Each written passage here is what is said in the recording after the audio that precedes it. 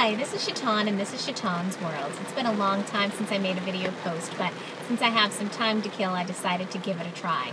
So I am in my car, as you can see, because it is raining cats and dogs. I just got soaked. This is why my hair looks a hot mess, so please give me some patience and understanding. And I had an umbrella with me. I keep one with me at all times because my boss says when you don't have an umbrella with you, it always rains. And I guess since I have one with me all the time, that kind of defeats the purpose of that saying. But anyway, I decided to share my umbrella with a friend so that she didn't get wet, and ended up getting wet on my dress more than I would have expected. So what are you going to do? That's what being a good neighbor is all about. But anyway, I'm sitting in my car hoping that it stops raining as hard because I don't really want to drive in this stuff.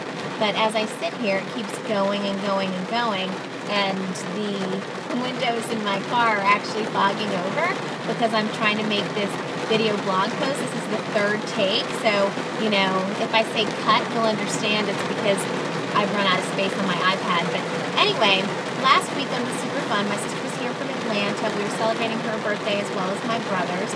We had a surprise party for them on Thursday. On Friday, my brother scheduled a boat ride. On Saturday, they went to the casino. And then on Sunday, they had a cookout. It was all good. And so anyway, like all good times, I'm a bit tired from all of that fun, which is particularly problematic considering I have a 2.5-year-old who is on all the time. She had the benefit of having my sister in town from Atlanta, so my sister taught her things like how to walk the runway, how to dance, how to eat pineapple popsicles, and I'm sure when I get home, my daughter's going to be wondering, where's JT? I'll have to tell her that I miss her too. The other reason I'm tired is because my sister's plane didn't take off last night, and so I had to take her to the airport at 5 a.m., and that disrupted my schedule a little bit, seeing how I'm not usually up at 4. As I told you, all those Spark and Hustle ladies, they're up at 4.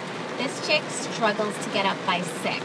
I aim for 5:30, but it doesn't often happen. Anyway, it looks like the rain might be dying down a bit, so I think I'm going to give driving a try. So until next time, enjoy your world.